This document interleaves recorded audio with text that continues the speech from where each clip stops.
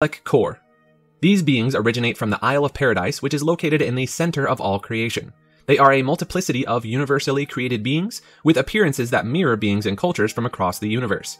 Each of these beings works solely for the source of all existence, the invisible architect of creation, God, no matter what your belief is. Mortals can be assigned guardian angels who oversee their journey and assist from their unseen realm. The Angelic Core's main goal is to balance and maintain the calibration of living light across the universe. The Angelic Core oversees the Galacterian alignment and partners with the University of Melchizedek. These beings create advanced spiritual technology that are incorporated into worlds that are ready for an upgrade in technology. Angels have complete divine power and will.